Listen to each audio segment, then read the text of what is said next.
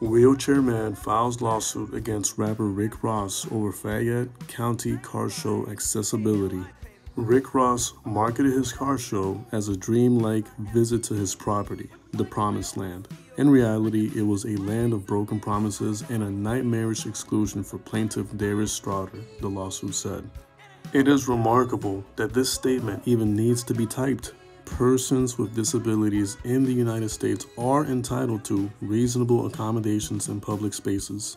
Strawder, who was paralyzed from the waist down after being shot several times while sitting at a red light in 2018, said he put aside money all year to pay for tickets, transportation, and lodging. He even sold his car when his savings fell short, according to the suit. The lawsuit accuses Ross of several wrongdoings, including breach of contract, negligence, and violation of the Americans with Disabilities Act. It asks for a jury trial. Don't know about y'all, but I hope Officer Ricky pays up.